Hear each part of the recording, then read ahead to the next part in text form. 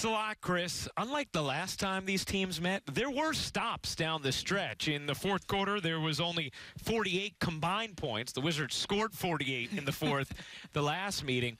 And Sarah, not only did the Nets find a way to close this game against the Wizards and get a win, bouncing back against Orlando's loss the other night, but Kyrie Irving again showed the kind of closer he is. Didn't have a great game, but he had great moments down the stretch when the Nets needed him most. Yeah, and I think when we look at Kyrie Irving in particular, what he's done this season as a closer, you could add James Harden, of course, in there.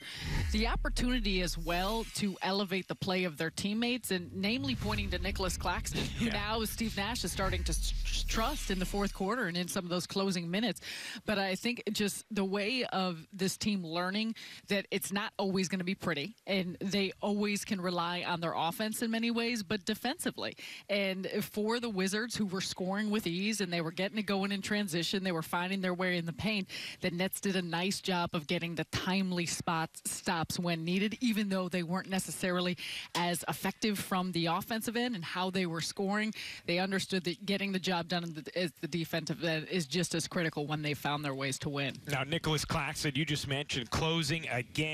He's a +6 off the bench in this game. The plus-minus have been great for Claxton in his 11 games. Sarah, what do you think about Claxton getting more regular minutes with the starters, whether or not he's starting or not, but we see him on the floor with the starters at the end of games?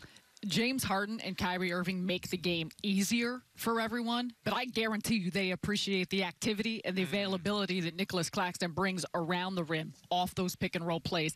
What he does defensively, guarding 1 through 5, and how well he works in this switching scheme, the rebounding, the blocking, and then running the floor. And it's just that energy, the bounce that the Nets needed. And we, in particular, saw that when the Nets got into an early hole. He was part of that group making an impact.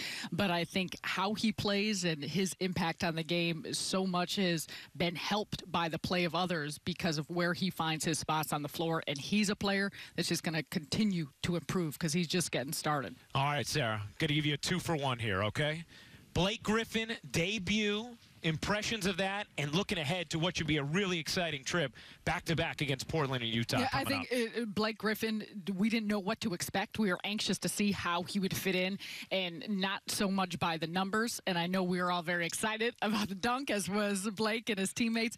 But overall, just you could start to see flashes of how he's going to be able to be utilized within the course of this roster, the combinations of him on the floor and how he could play that small ball 5, his strength, his physicality, and I think we'll continue to see his playmaking ability, his shot making, and how his IQ translates into what this group looks like. And big trip coming up. I mean, for the Nets to be on the road, come back home, and go again against a Portland team that has been playing phenomenal. Utah, of course, coming off a loss against the Wizards, but best record in the league. So this is not an easy one, though I think for the Nets it'll be good to see that type of competition. Get ready to stay up late this week, fans, for Nets on Yes with back-to-back 10 p.m. games as we send it back to you in the studio, Chris.